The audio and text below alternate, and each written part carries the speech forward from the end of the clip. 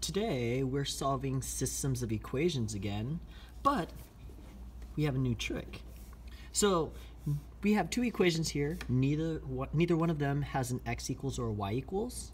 So normally we would have to take one of these equations, subtract, for example, subtract 6x on both sides, divide both sides by -5, so that we would get a y equals equation and substitute it into the other equation.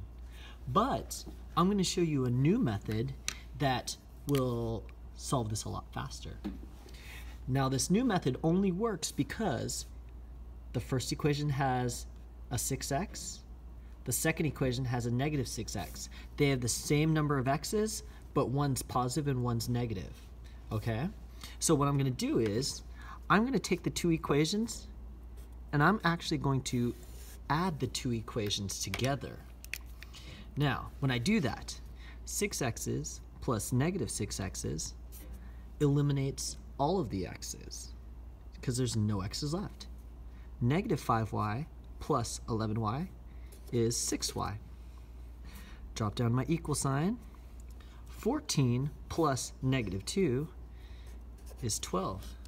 Now, by adding those two equations together, I've made a simpler equation that I can actually solve. So 6y equals 12. Divide both sides by 6. Y equals 2.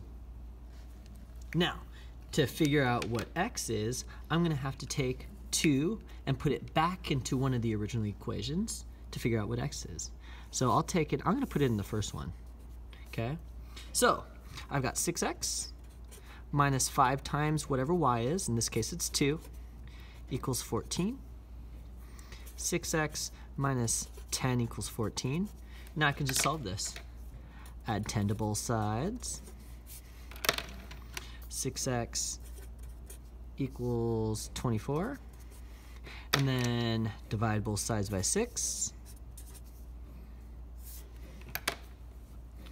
X equals 4. So my solution is x is 4, y is 2. Now, here's the thing to point out though.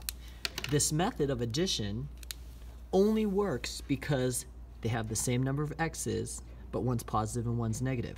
It would also work though if you had the same number of y's, but one was positive and negative. But this method is called the elimination method because when you add the two equations together, it eliminates all of one variable, and then you can easily solve for the remaining one.